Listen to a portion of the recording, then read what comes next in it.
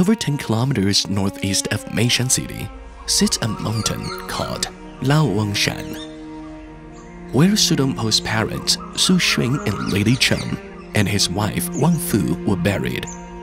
It was then renamed Su Shan, i.e., the mountain of Su family's graves. The mountain is covered with pine trees and bamboos, creating a vast and lush greenery. Su Dongpo deeply missed his deceased wife, Wang Fu, and then wrote the famous Su-style poem at Su Shan. Can I not be heartbroken when I am awakened from her grave clad with pines, where only the moon shines? Hence, it was also called Duan Song Gang, meaning the hill clad with short pine trees.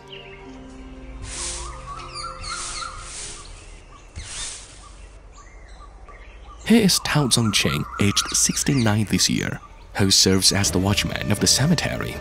Despite his primary school education, he has managed to document his 40-year career as a gravekeeper in the book, a historical account of Su family's cemetery.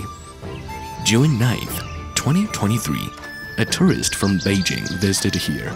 He used a pair of toothpicks, a band-aid, and a piece of paper to make a sacrificial offering that reads, "Thank you, Mr. Dongpo, for being the light that brightens my life."